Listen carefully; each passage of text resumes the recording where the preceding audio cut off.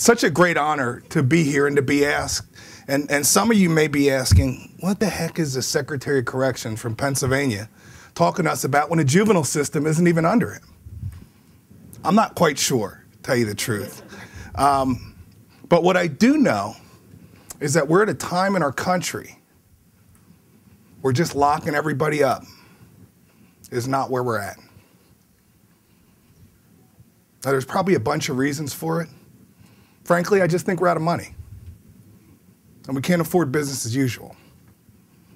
So all over the country, in every state, the focus is to reduce the use of incarceration. Big focus on the adult system because big spend in the adult system. And that provides us with an opportunity. You know, when you're in crisis, you have lots of opportunities. And it provides you in particular with an opportunity that we've never seen before.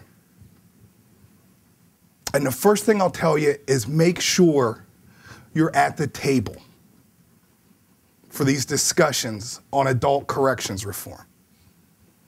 Make sure you've introduced yourself to the Secretary of Corrections. Make sure you introduced yourself to the person running the local jail.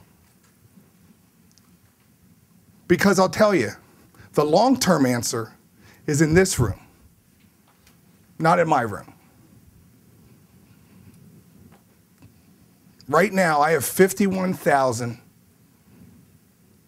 broken individuals locked up in Pennsylvania. And it was Frederick Douglass who said, it's easier to build strong children than repair broken men.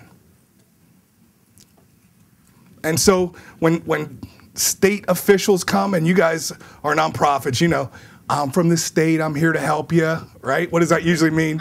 More work, more regulation, more oversight, less money, right? My point is, I'm here for a self-serving reason.